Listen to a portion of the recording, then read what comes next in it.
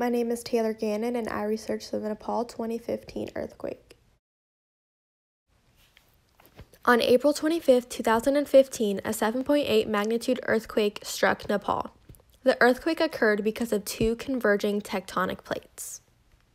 The Indian section of the Indo-Australian plate and the Eurasia plate are the tectonic plates which caused this earthquake. The Indian plate subducts the Eurasia plate constantly, which creates the Himalayan mountains.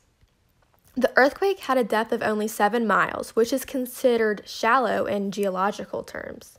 This earthquake was felt as far away as Pakistan, which is more than 700 miles away from Nepal.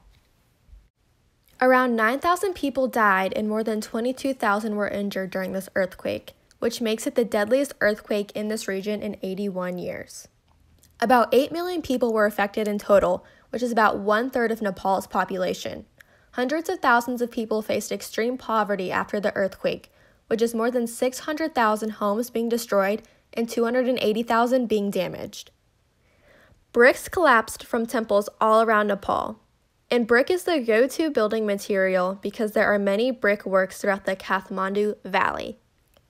Buildings were not constructed the best and lacked steel reinforcements and adequate foundations, which made them more susceptible to collapsing. As you can see in the picture, this is a before and after of a temple in Nepal.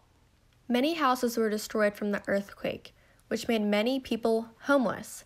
So tents were set up around the country in communities for people to live together after the earthquake. The earthquake also triggered an avalanche on Mount Everest that killed 19 climbers and stranded hundreds at a base camp on the mountain.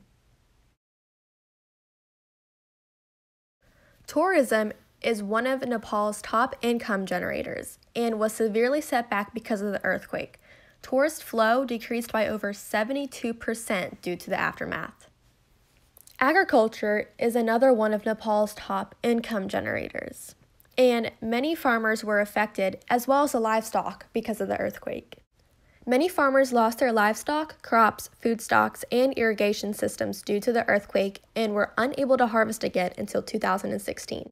However, livestock were impacted as well. Many goats and cows in remote locations lost their shelters and consequently had been overexposed to the elements for days, causing them to become very sick.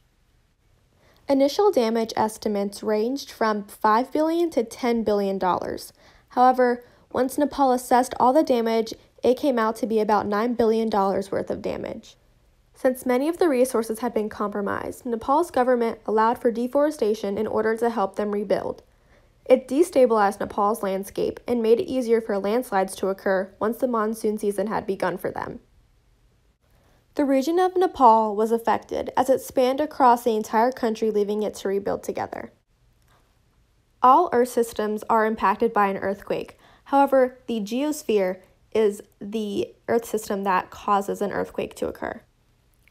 A way to look on the bright side of things is that climate change has been an issue in Nepal for a number of years. Intensive road construction, large-scale installation of water supply pipes, and brick factory kilns are among the leading causes of air pollution in Nepal. Brick kilns, like the one pictured here, are a major source of sulfur dioxide, which is a pollutant. However, a large number of the brick kilns were damaged in the Kathmandu Valley during the earthquake. Around 95% of them needed some type of repair after the earthquake. So, organizations took it upon themselves to improve the brick kilns while repairing them so that they would become more eco-friendly and reduce the amount of sulfur dioxide emitted into the atmosphere.